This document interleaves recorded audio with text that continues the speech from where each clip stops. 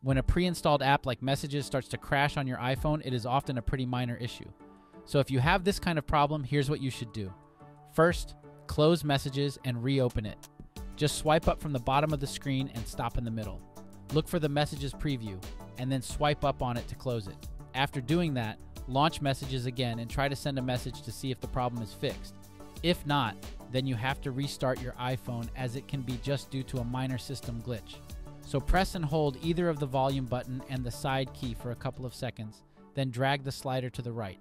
After a few seconds, press and hold the side key again until the Apple logo. Most of the time, these two solutions are enough to fix an app that keeps crashing. However, if the problem continues, then it's probably an issue with the Apple server. You can check Apple's service status by logging on to this URL. Check if the iMessage service has some issues, because if not, then it's time to reset all settings of your iPhone. You can do that by launching Settings and tapping on General. Scroll down and tap Transfer or Reset iPhone.